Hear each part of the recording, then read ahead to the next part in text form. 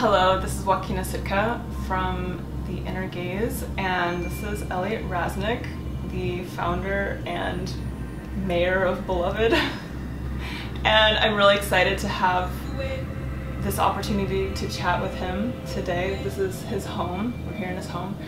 And we're gonna have a conversation. And I have no idea what's gonna happen here. So I just want to say thank you, Elliot, for allowing me to be here with you and for allowing us to have a window into your realm and into your mind. Is there anything you'd like to say to introduce yourself and what it is that you do? Let's see. Well, I'm grateful to just get a chance to hang out with you and talk to you and sit in front of your camera and see what's going to happen.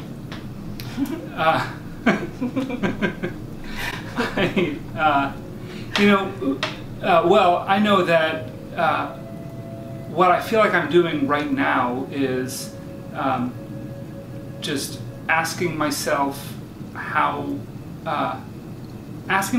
what I can handle all at once,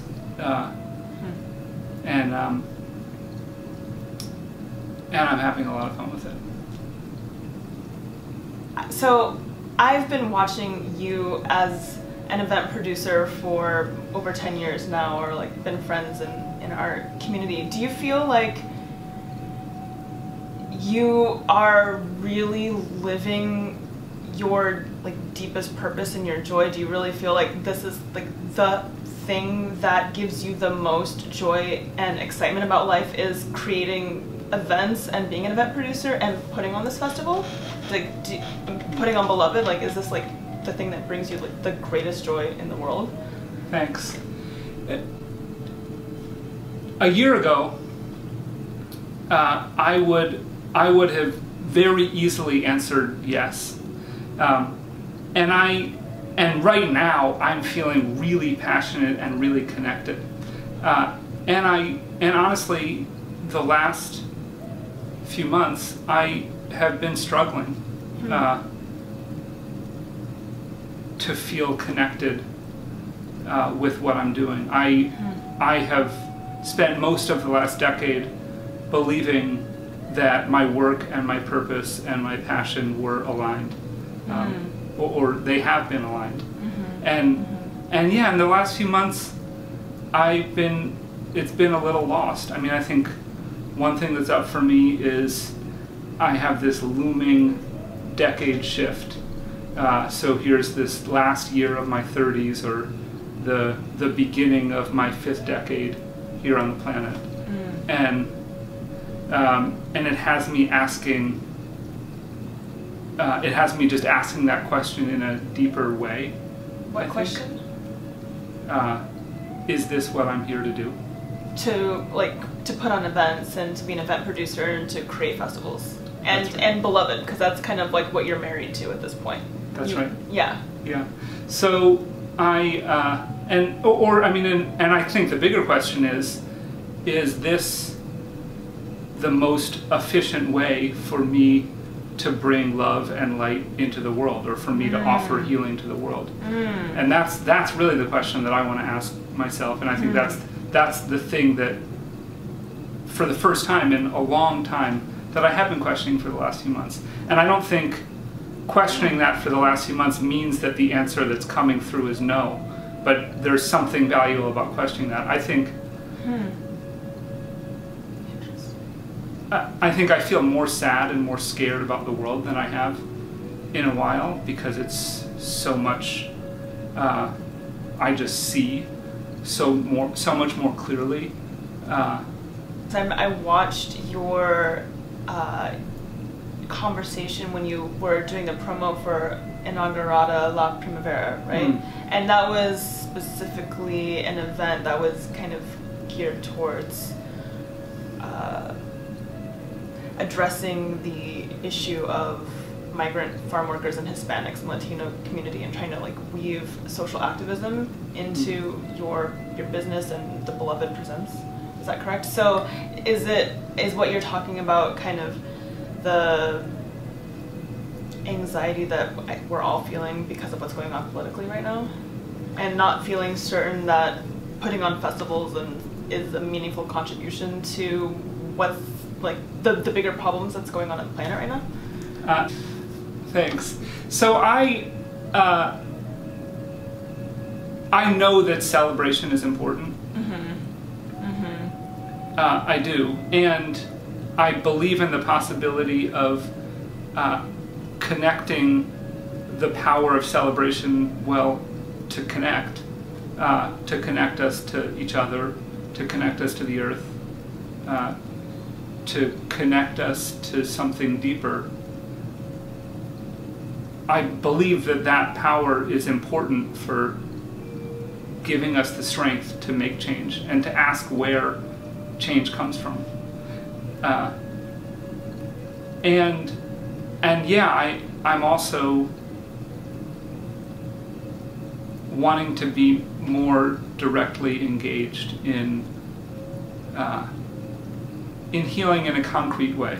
I mean, it's my belief that all of these events over the past decade or more have been healing events, and that's important. And I also believe that there's just a more concrete healing that we can do. For example, at Inaugurada La Primavera, the healing that happened when when we had the least white event that I've ever produced, and the way it felt to be in a more diverse audience, I think, for everyone, meant something. And the way that so much of our community, so many folks in our community got to hear the stories of people who live in communities comprised of a lot of undocumented immigrants who are really scared right now. I'm curious, like, do you feel like you want Beloved then as a festival to kind of go into more of an activist direction in the future? I mean, you asked, do I want Beloved to become an activist organization? And I mean, I'm not positive I understand what the term activist means. Well, I mean, to kind of like use the concept that you had created for the Inaugurada La Primavera, where it was this trying to create a fusion of celebratory event with activism. I guess I was just wondering if that was kind of where you were seeing the actual Beloved Festival going towards? Thanks. I mean, I think, so in some ways this is already what's been happening for the last few years, right? When 2 years ago we started having a sincere conversation about sexual violence and about the creation of a consent culture. That felt like the beginning of saying,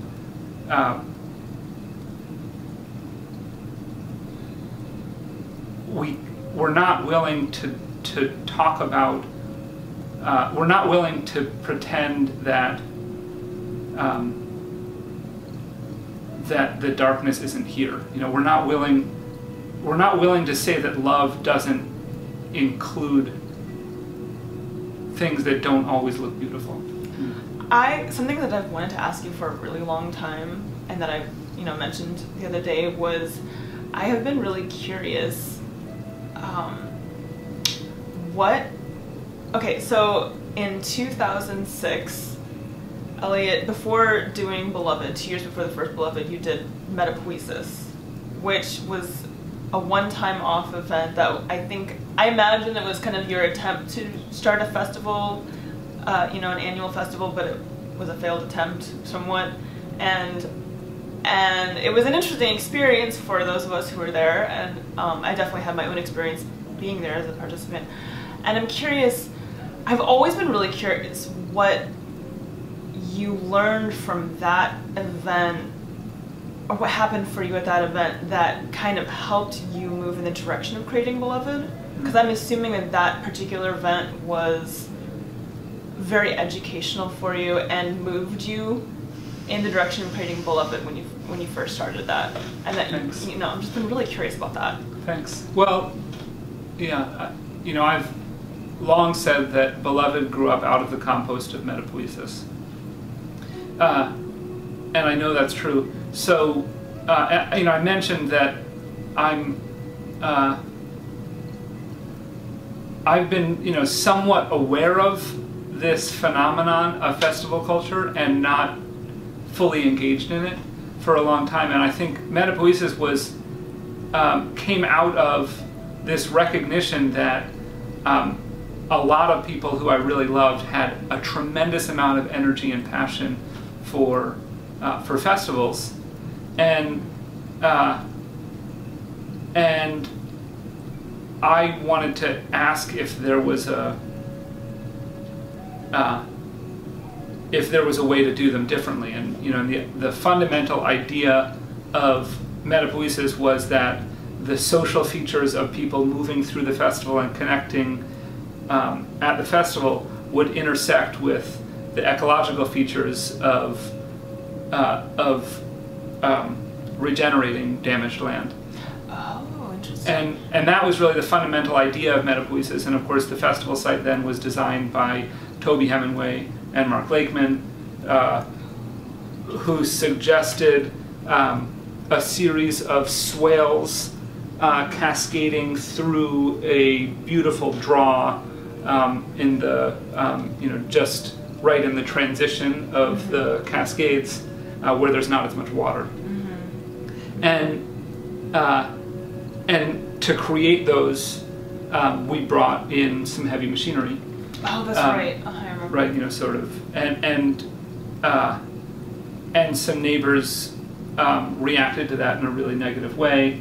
There was this tremendous sort of nascent social media, the pre-existence of social media backlash about our use of heavy machinery. This was during the Tribe.net days. That's right, yeah. Massive boycott for the event, and the whole event, catastrophically evaporated and was eventually canceled. And but it still happened because I went to it and there was music and performers showed up. That's right. We did some. We it still happened. It still happened, and so. But it wasn't a smashing success. It was not a smashing success, and so yeah. So that was my first big failure. And everyone, I think men especially, learn a lot from failure. One of the things I learned a lot about at that time was, I was traumatized by the failure, and I really watched myself disappear. I wasn't really available for life. Even during the event, I wasn't fully there. Really? And yeah, and I think that's. I mentioned to you when we first sat down that I'm asking myself, what can I handle? I'm asking myself, how can I stay present? How much can be happening for me while I can stay here and stay present? And it was in reflecting to the way that I disappeared in the face of the trauma of the failure of Metapoiesis that I first learned to start asking myself to get more present, even when there's some trauma happening, even when it's getting really scary. So you were talking about how the land that Beloved is on was clear-cut 25 years ago or something? That's right. So the land is in the process of regenerating, turning back into a native forest, and we get to be in, and we get to share that process. So as we expand our areas for camping and parking, we do that in a way that helps build the soil in the forest and helps make room for some of the native trees to grow and get big, and for the for the non-native species to be cleared, which is a process that we're engaging every year, or for the smaller, tighter stands of alder to get cut and then chipped and more quickly returned to build to continue to build the soil in the forest. Interesting. Wow, I had no idea that that much thought was going into the development of the land for the long term. That's right. Yeah. So that's an exciting way that Beloved is fulfilling that initial vision of Metapoiesis. Of like ecological awareness of the imprint of the festival and what it's actually creating for the land for the long term. That's right. Or just the dream of a regenerative festival. I think in some ways, you know, Metapoiesis was a reaction to the frequently inauthentic claims of a green festival or a sustainable festival, and acknowledging that the resources that are required for a temporary village of whatever number, whether it's 3,000 or so people, that to build a temporary village in a place where there's not that infrastructure is ecologically expensive, and that we have to be honest about that. Yeah. We can do it or we have responsibility to build the village in as kind a way as we can, but. Yeah, and I feel like Beloved has demonstrated a willingness or a desire to do that more than any other festival I've ever seen. Especially like, I mean, kind of funny, but those like Lotus they weren't porta potties, they were those like Lotus shitters last year. Was it last year or was it the year before? But it was like composting toilets, and there was this, it was a lot more dialed in and kind of a process that you kind of had to do, and you were supposed to like pee on the ground, and that's right. Yeah. So 2 years ago was our first experiment with composting toilets, and that was a shitty situation. But yeah, and then last year, of course, was our next experiment, which was much more successful, and we'll be continuing to grow the composting toilet platform at Beloved. So there'll be about twice as many composting toilets at Beloved this year. All of the toilets in the central venue will be composting toilets this year. Oh, okay. And then, and hopefully 2018 will be the year that we manage to completely replace chemical toilets with composting toilets. Cool. Nice.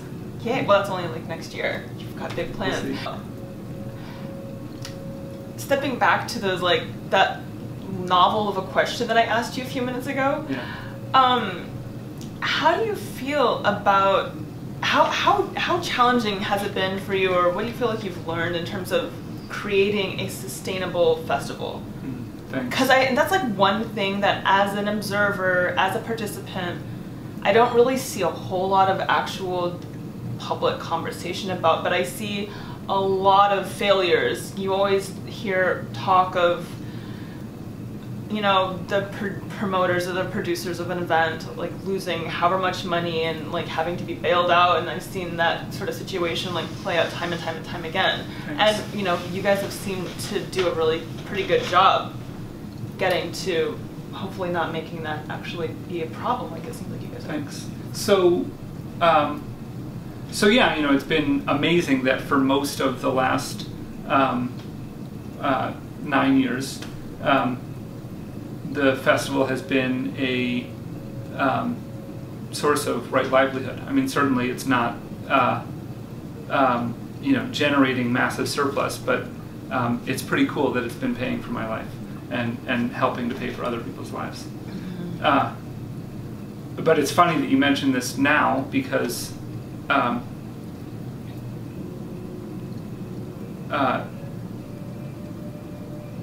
it's pretty clear that Beloved won't come close to meeting its targets this year.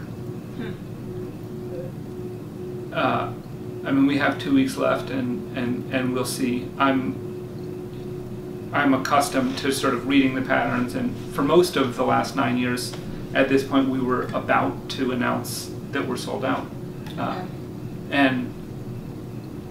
we're very far away from that this year. And in a small event like Beloved, it's very close, and so a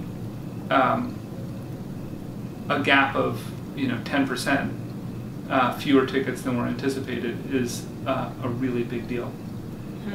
And so I am facing a really scary loss this year.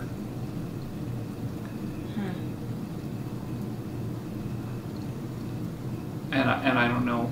I'm not sure yet what's going to happen.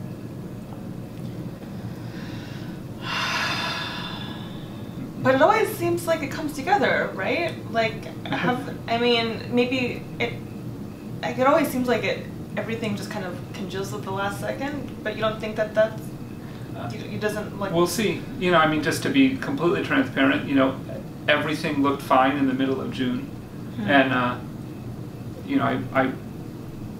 watched ticket sales very closely, and in the middle of June we were, enough ahead of last year, and it was all looking good. And then in the middle of June, 2016 sales, shot up, and 2017 just kind of stayed where it was. So I wonder why that is. I wonder if it has anything to do with the Eclipse Festival, honestly. Just because it's so big, and I don't know. Well, I'm sure that the magnetism of Eclipse is detracting from Beloved, and I'm not blaming it. No, just throwing it. But yeah, there is a way that Beloved is well eclipsed. But yeah. Say, aside from like this year, how did you learn to get festival budgeting in the direction of like making sure that you're actually meeting your budget minimums or whatever, and like becoming sustainable rather than losing ridiculous amounts of money every year? Thanks. This is really funny, but I actually for a long time have used spreadsheets as a visionary tool.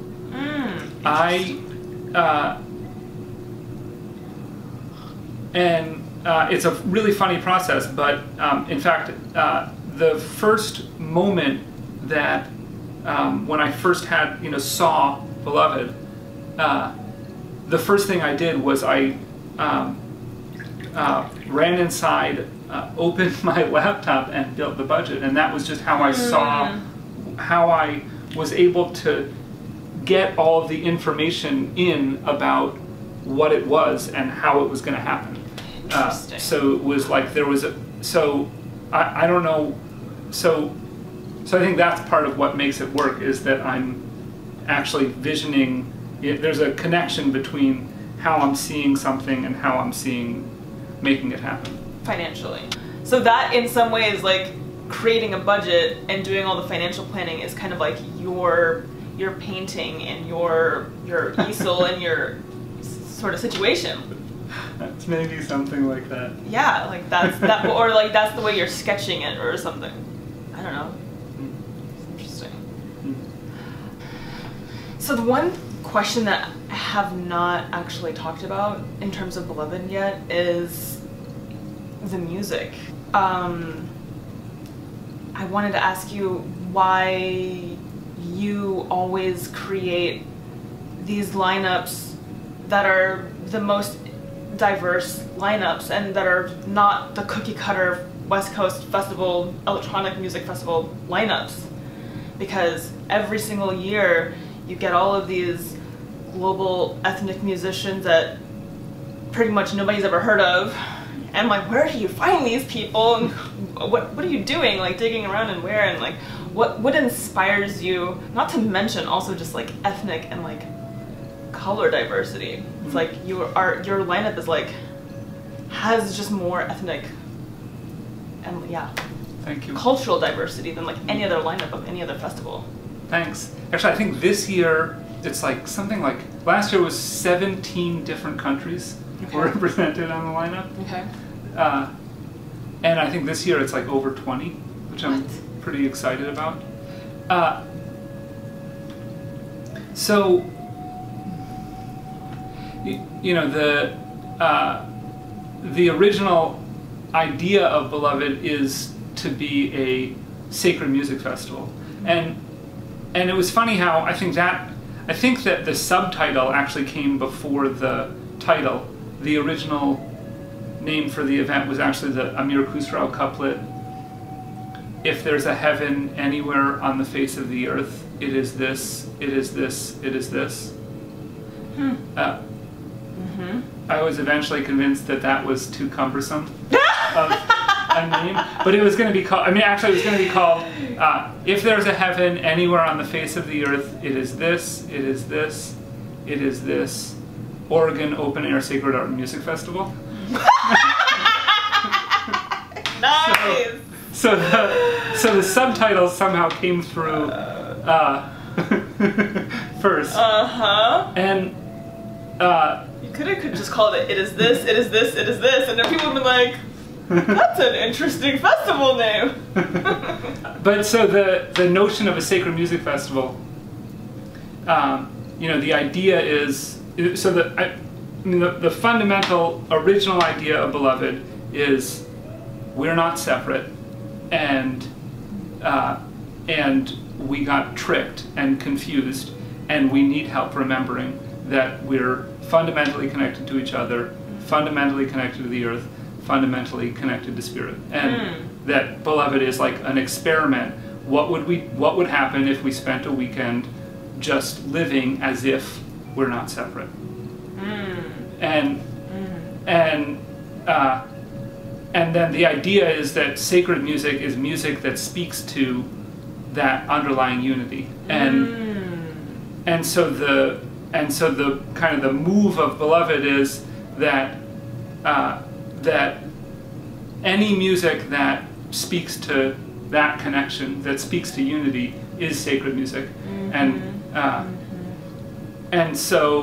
that the ultimate expression of unity is to present as many different voices expressing unity as possible. So the diversity of the voices is a key piece of the story, and then making and then telling the story in a cohesive arc that can make sense is part of this expression, this argument that we're not separate, and that there are lots of very, very different ways to express that we're not separate. Beautiful. Thank you. Yeah, and it's so interesting you should say that, just because one of the things that I've loved is the inclusion of Black gospel choir singing at Beloved, and just, you know, and all of the African music. Some of the best experiences there at Beloved are people who I've never heard of before that take the stage, like that Ukrainian group was? Daka Braka. Yeah, Daka Braka, who performed last year. I mean, that was like one of the peak experiences of Beloved last year, and I don't think anybody had ever heard of them, and everybody's all, and you know, I think after that we were all like, Daka Braka! Daka Braka! You know, freaking out, and that's like one of the cool things, and like, I mean, where else are you gonna find that kind of stuff? I love that. Thank you. Okay. I had a lot of fun. Okay, good. Yay. Thank you, Elliot. Thank you for all of the work and the time and energy and commitment that you put into this festival for everybody. I really appreciate it. Welcome. Yes, and thank you for listening. Thank you for joining. Thank you for following my YouTube channel, and subscribe. Hit subscribe. And stay tuned. I will be sharing more videos and interviews with y'all very soon. Thank you so much for listening. Have a wonderful and blessed day. Woo!